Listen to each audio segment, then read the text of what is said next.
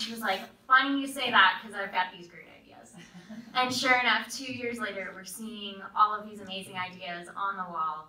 I'm so proud to have gotten to work with her. So thank you guys all for coming out, and please give a very warm welcome to Pam Caughey.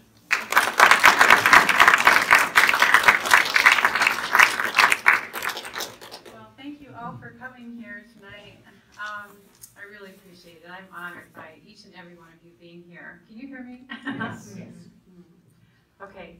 And I also want to say thank you to the HOLTER, Renee and Chris Ricardo, who I haven't even met yet, but I know he's here somewhere. And then my family, my sister flew here from Michigan, and our son and his fiance came from LA.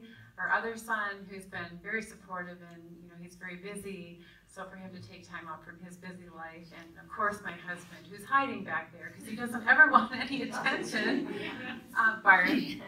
I just wanted to say, I know, well, okay. And also I just wanted to say that there is a catalog that you may have seen, and it took a long time to make that catalog, not just the work, but I had a lot of help from professionals.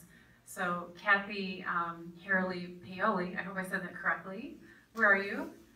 There she is, standing back there. And then Michael Wilder, I just have to thank both of you, and then John Lodge, who was with Artcraft Printers. They were just so instrumental in making this catalog come to fruition, and a lot of pins and needles moments trying to produce this over the holiday when our deadline had been pushed, so close to the time of the show after our house burned down, I didn't know if I'd even have a catalog. So without their help, I'd simply not be here.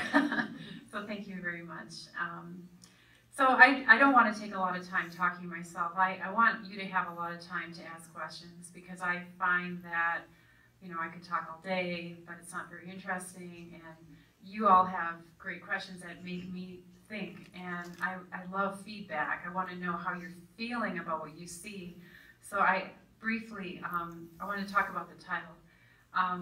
Pretty early on, maybe about 2 years ago, when I did speak with Renee, I started to create this work and think about the process of abstraction, and on its surface, all of you know this. I mean, if you've had children who've dabbled with paint or whatever, you know that that could be called abstraction as well, and it is.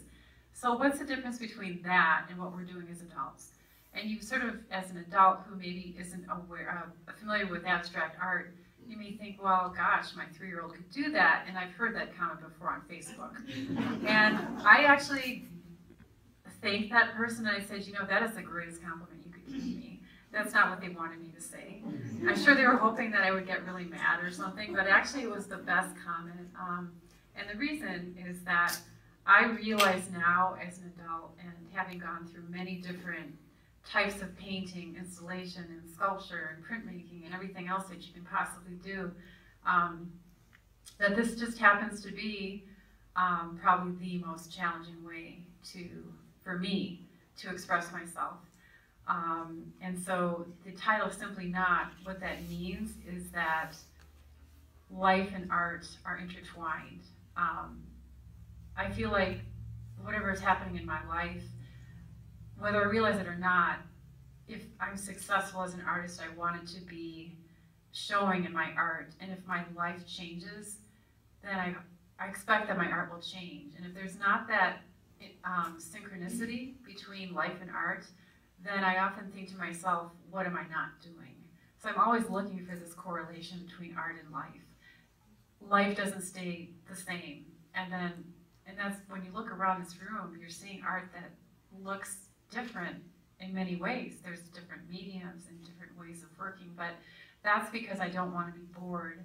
And I think if I catch myself repeating something, I often get bored, and that's why I work in 4 mediums, and that's why you see a lot of diversity here. But in the end, they are all me. And so Simply Not means that it's simply not simple, it's simply not predictable, and it's not straightforward, and it's not easy. And the same is true with life. So that's how I correlate the title with this show. Just a little history. I remember way back to when I was 5. And I remember saying to my mom or my dad that when I grew up, I wanted to be an artist and a mom. And I always loved to draw horses and things like that. And then when I was 18, my sister, who was 4 years older, went off to school, and she became a bacteriologist. And my parents were pretty happy about that. So I kind of, what? Yeah, she's my sister, Donna, in the front. So, she was really hard to follow in her footsteps because, I saw how happy my parents were, and here I was, I loved art, but, I could see that, I don't know that art's going to cut it. So I decided to do something that I didn't think I was very good at.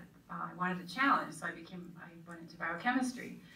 So that's kind of good and bad because the good thing is I met my husband. The bad thing is I almost had a nervous breakdown. So then I got married and had kids, and I decided that what I really wanted to do was be home with the boys. That was pretty special. I felt really fortunate that I could do that, and Byron has always been so supportive to me to do that. So really, this show is here because he believed in me and encouraged me, and I can't tell you what that has meant for me. I always tell him, Byron, if it wasn't for you, I wouldn't even be here. Forget the art. So I have endless gratitude for him. So for 20 years, I brought up the boys. We have 2 boys, and I also painted at home. And I was self-taught. And then after 20 years, I felt like I hit a plateau.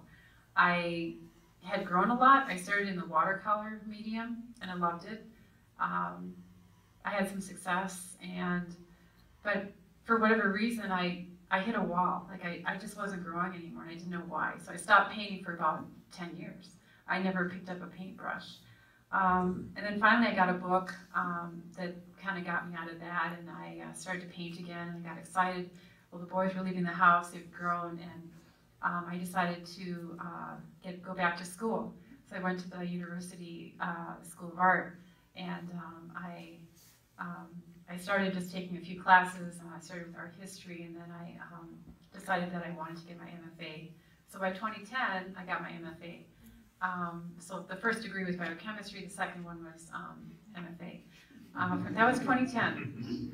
And so the exhibitions I did shortly after that time were very science-oriented, and so I had this close association with Rocky Mountain Lab, and so thank you to all you wonderful scientists who are here tonight to support me.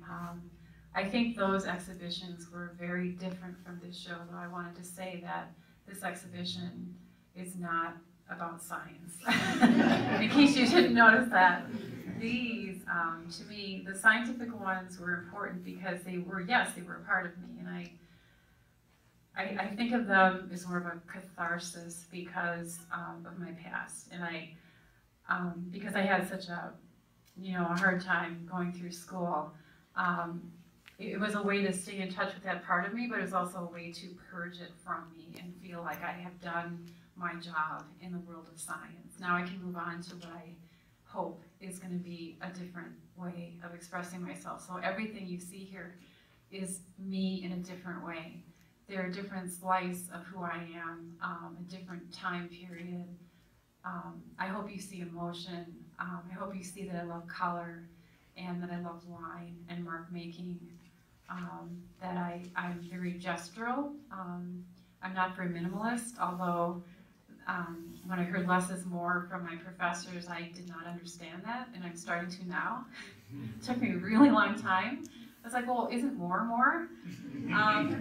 So that's why a lot of my work has a lot of marks, and I think as I keep growing, maybe less is more will be more meaningful to me. But just a little bit about the process of abstraction too, and the way that I work. This body of work, I'm basically starting with a blank canvas or a panel or a piece of paper. There's nothing in front of me. It's more of a conversation between me and the colors that I'm working with, what medium, I mean, how I'm feeling that day determines what medium. Do I go to the encaustic? Do I go to the encaustic on paper? Do I go to the cold wax and oil? Do I play around with mixed media and acrylic? Well, depends on how I feel, and it doesn't matter. I think that's the bottom line. When I started this exhibition, my goal was to challenge myself and see, could I produce a 2,300 square foot exhibition with 4 mediums and make it look like it came from one person instead of 10. I wasn't sure. I had my doubts, but I felt that that was a really great challenge. And so I was plugging along, and then all of a sudden in July, a lot of you know that our home burned down in the Roaring Line fire.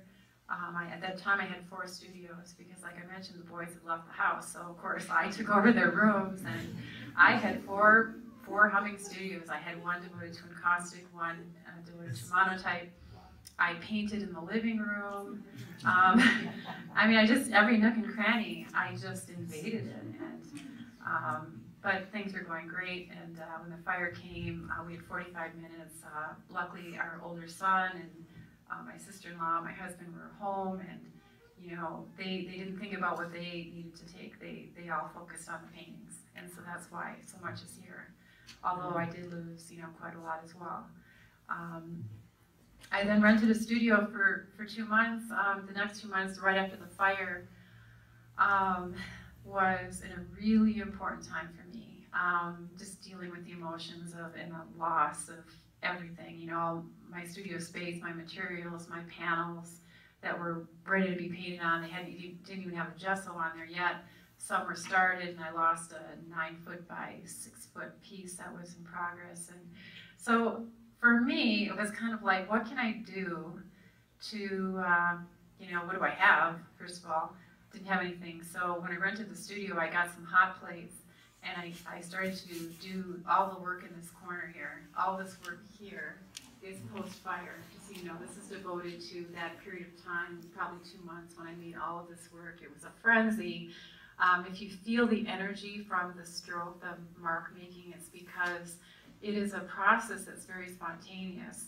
You've got one shot to kind of do it. It's not, unlike the paintings around here, it's not layer upon layer. It's not adding and subtracting. Although you can do a little bit of adding, you really cannot subtract. So once it's there, it's there. And these are hand pressed onto the paper.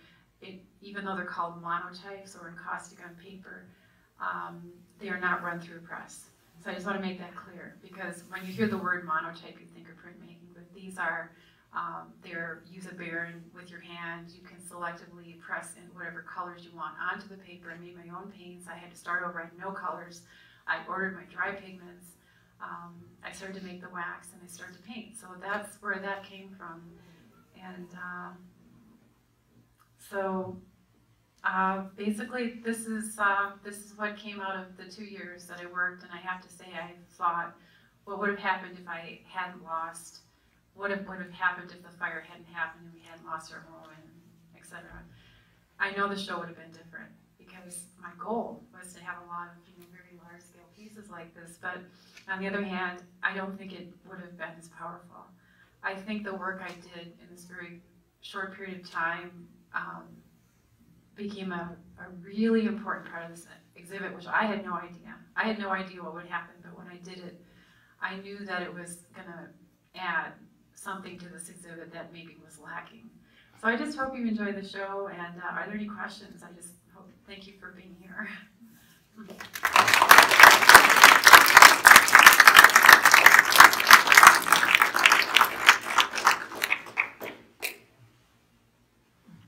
Any questions? This is the fun part. Yes. I have a question. I was noticing before I knew that you had done these after the fire, but I was really enjoying the ones that you used the wax on the paper and how it fused with it differently than it did on your board pieces and that kind of thing. Right. Is there something about one or the other that you like better to do? Yeah, they're really different processes. let's call them encaustic on paper or encaustic monotype. They're kind of two ways that they're talked about.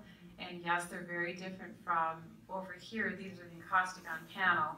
So when you have hot wax on a board, very different from what I'm doing on this side is I'm drawing with wax on hot plates. And their hot plates are all on a thermostat controlled temperature, about 165 degrees, and you have to keep it that way. If you go too hot, the waxes run too fast. If it's too low, the wax won't even melt. So I made my own waxes, and they have pigment. They're about 50% pigment and 50% beeswax, and then I put them into a mold. And so I draw with them on a hot plate. They melt. And then I take tools, various tools that are to push the wax around, and then when I'm happy with the design, I take the rice paper, which is very thin, and it can be a little unwieldy. There's a picture in the catalog of me with a very large sheet of paper. I'm trying to manage this on my own, and sometimes I need help because it's a really large one. But and you lay it, I mean, the trick of it is, number one, the image is, you have to be happy with what you have, because you're not going to, you're not going to be able to change it. And then when you lay the paper down, if it's not completely in line with the edges of your plate, it's going to be not going to look right. So there's that. And then when you pull it off, you look at it and you determine what side you like better. In the case of the triptych, I had an idea of what I wanted, so I knew I wanted this big kind of broken cylindrical type thing. And I did that on 3 sheets of paper. The difference is that I know I've got one shot to do this. On the encaustic on panel, I know I have a chance to change it. There's a lot of addition and subtraction, and I'm using a razor blade to scrape things off, and it's a multimedia process. So that's more in line with what I normally do. The encaustic on paper is something that, when I first tried it, I just knew I loved the gestural quality. I love mark making. Mark making is not as easy in these other mediums sometimes. But the cohesion factor that I discovered was really important to me, that if I want this exhibition to be cohesive, then it doesn't matter what medium I'm working in. If it's encaustic on wood, if it's acrylic, if it's oil and cold wax, and I love marks, then I better figure out how to do that. If it means adding more mineral spirits to my oils to get that gestural quality, then I better do it. So again, it's like, what do I love? And what I've learned over the last 2 years is that I love marks that are, very free and just line work. I had to have line in every piece that's here, because that's who I am. So this exhibit, again, is a very introspective way of trying to figure out what it is I love. But as I continue to paint, I will continue to find out more about who I am. And so that's a great question. Thank you. Yes. So on that picture directly behind you, yeah, because that's what I'm seeing now. I see those bubbles. Do you see them moving up or moving down? You mean these? Yeah. What do you see? Do you see them moving? Can you look at that? Yeah, there's movement. Which way? Well, that's a good question, because if I answered that question, I'd have to reveal something to you. And that is that this painting used to be upside down, or right side up. I mean, this used to be the top. So when you say way is it going, it depends on which way you hang it. As a lot of artists here know, if a painting really is successful, if it's going to work, it needs to work no matter how you hang it, right? Because that means it has balance. So if I were to flip this over and it was imbalanced, and that's something I would do before I hang it in a museum show, I would want to correct that anyways. But in answer to Michael's question, and that is a really good question, what's more, it's not really a question of like, what direction are they going. I think you can see that some are pointed down and some are pointed up, and that's for variety. So there's repetition of this shape. There's variation in size. There's variation in color, which means there's variation in value, because color is value. I try to see color in terms of value, but repetition is very important for unity.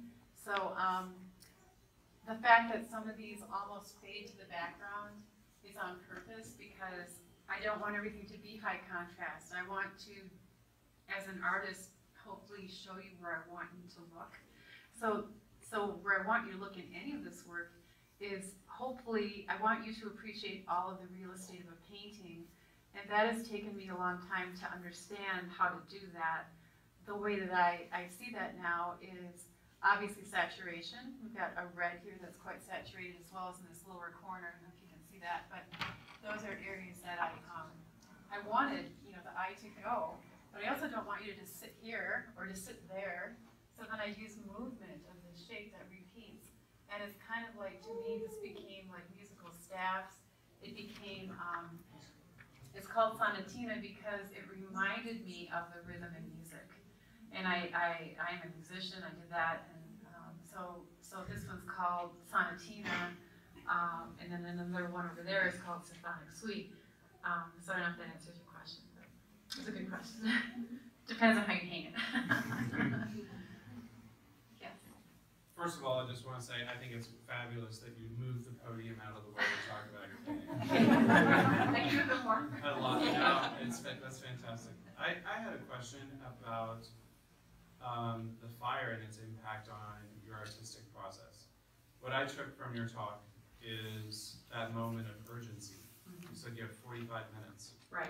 And yet so much of how you envisioned this show was about being methodical, planning, really kind of establishing a sequence of what you wanted to happen until you realized that you only have a certain amount of control before something else can totally get in the way of that. Right. So I guess my question is, could you talk a little bit about urgency, and has urgency and the need to move quickly at all maybe change the way that you think about your work and the way that you approach your work? Yeah, I think that's a great question. And I look at this whole corner here, and I think if this were the only thing you saw in the entire show, you could maybe feel a different sense of energy, because that's what mark making is, especially the diagonal. And I tend to not, I love horizontal and vertical lines, but you know, I realize that when you throw in these diagonals, like in a piece that's very large over there, that's cold wax and oil, called The Weight of Everything. That was very much inspired by the fact that, yes, we lost everything, but everything, when you lose everything, it's not everything.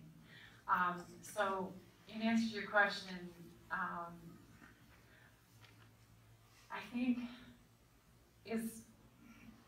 I think what it is for me is that I enjoy both types of processes. They're different processes. There are times when I want to get something out fast. In this case, it was an urgency because I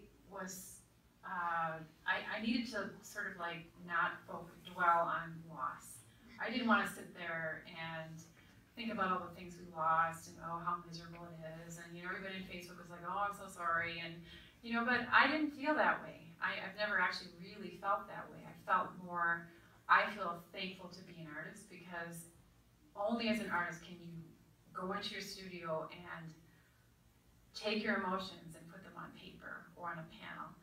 But what medium am I going to choose, right? I could have chosen from 4 mediums, but it just so happens that this monotype medium, and that's why I ordered the hot plates. That was the first thing I ordered, because I knew that if I wanted to say something like, if I wanted to express spontaneity and emotion and how I was really feeling, that was the best medium for me. So I love that, yeah, but I also love to, the need to discover more deeply who I am as a person can sometimes only happen through the other types of mediums where I'm digging and, you know, adding and subtracting and putting a painting away for 10 months because I just don't know what to do, and then in 10 months I know, and I've discovered something about myself. So immediacy has its moments, but and I saw that this is like clear evidence of that, but it's just for me because I need to be challenged in so many different ways. I think that's why I just appreciate this medium for what it is. It is a very a sense of urgency. And when Brandon Ranches came to our house before the fire, you know, I met with him, and he said all the work that I was working on. And in his essay in the catalog, if you happen to read it, there's one line there that says something like, when I met Pam in her studio, she was painting like, what was the way that he phrased it, like her life depended on it. And it did, because I think in my life, I've struggled so hard with, number one, feeling like an artist, being able to call myself an artist, and then realizing that I am an artist, and that maybe that's what it's meant to do. Everything in this show is important to me because it's sort of like a affirmation that maybe I finally found out who I am. So, yeah, I hope that answers your question. Yes. You know, I'm really taken by the small piece in the corner there. It's sold.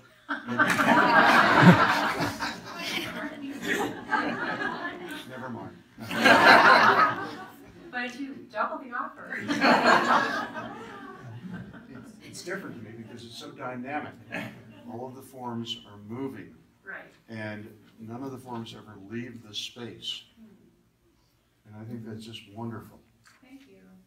I think that one for me reminds me a lot of my heritage. My mother was Japanese, our mother was Japanese, and a lot of I've used Japanese titles for some of the work here because that is a part of me that I'm trying to incorporate into my work more, and also that particular thing, that particular piece reminds me of carp in a pond, and I guess that's why I thought of we had a pond and we had fish in it and they froze, but anyways, yeah, I just think that that was one of the early monotypes I did, and again, the thing about monotype is sort of like knowing when to stop, because anyone who's done it, you can take away too much paint or you can put too much on and you pull the paper and it's like, oh crap. So anyways, thank you, I appreciate that. Anybody else? Yes? Can you talk about how Nicholas Wilton has influenced your work? Oh, big time. If you look at my catalog, I almost forgot to put them in there too. So when I knew that the show was coming up, my background is not as a painter. In fact, it's not as anything in the art world, really. I loved watercolor, but like I said, I was self-taught for 20 years. And then when I sort of got this show with the HOLTER, it's like, wow, that's nice. I'm not really a painter. I don't know what I'm going to do. I mean, this is the honest truth. I really didn't think I could. I mean, there's always this fear and anxiety, like, why did you do that? Why did you say yes? So then I knew about Nicholas Wilton for a couple of years. I had taken a workshop from him in Molokai, and he has this incredible way of teaching. And so he became my mentor. And I signed up for the mentorship program. I worked with him for 7 months.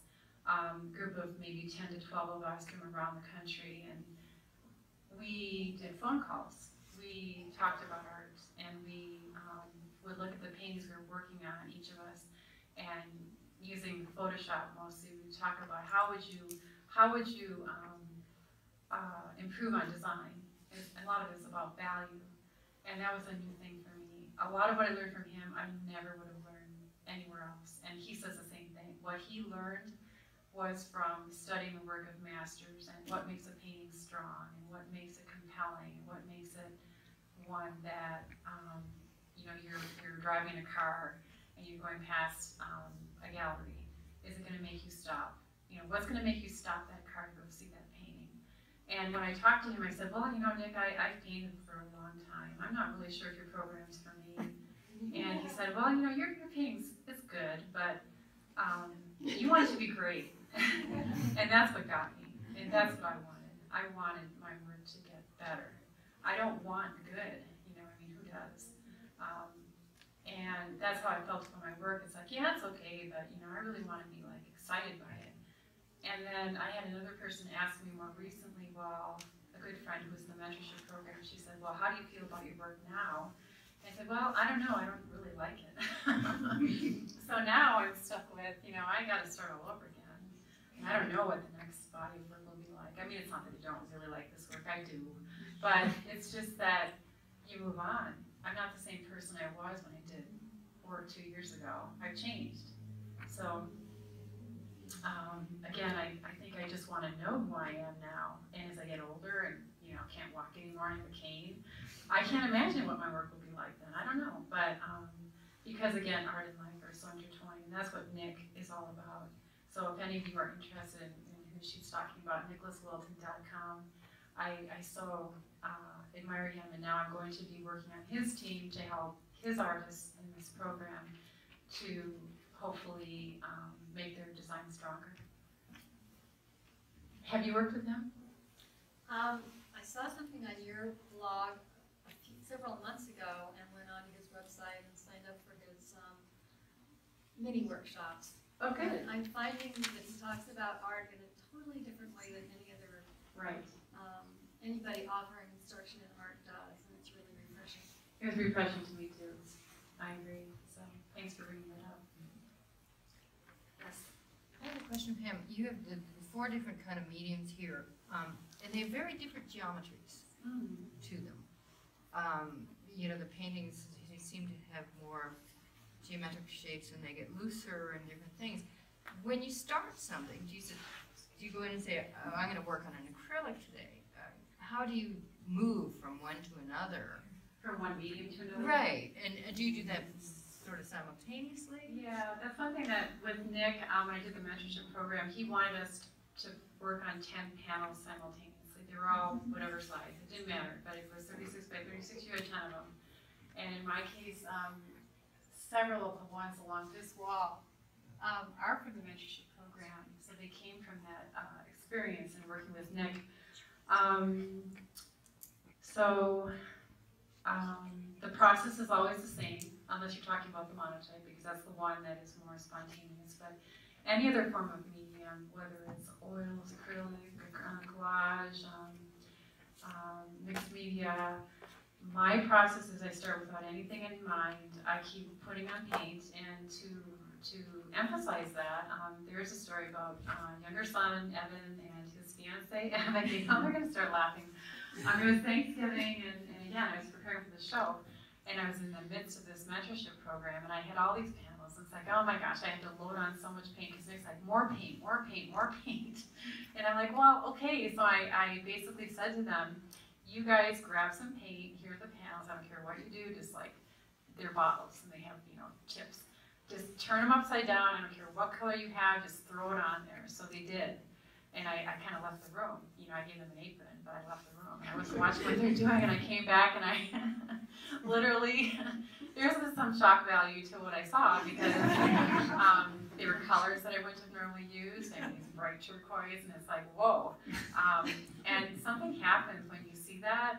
It's not your work, and it's not work that you would, color you'd normally use. And every cell in your body's like, no. I didn't tell you guys that, but in fact, I was really encouraged. I'm like, great job. That's really good. Thank you. And then they left, and they left on the airplane. And it was like I couldn't help but just get out my paint and cover it up. But I thought of that whole thing, and it's like, you know, now I wanted my kids to come and like. I don't care what you do, just do it. In fact, anybody here who wants to come to Hamilton, throw paint on my panels, you're helping me. The painting that's third from the left here is one Evan worked on. There's a little bit of that turquoise color that it was all over everything. And then this is one that Abigail worked on. You can see there, she did this really cool red circle, and she's really happy with it. and I would love that too, but you know, as I kept working on it, scraping it back and everything, it kind of disappeared. I didn't want to tell her that that was her painting anymore, but you have to know that, okay, so I did have a little help, but that's my process.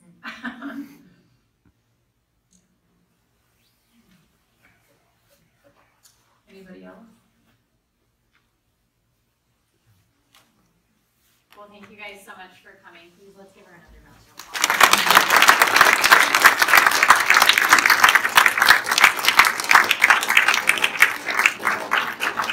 I do have one last thing to say. I don't know if I said it already. This is me in my current state of mind.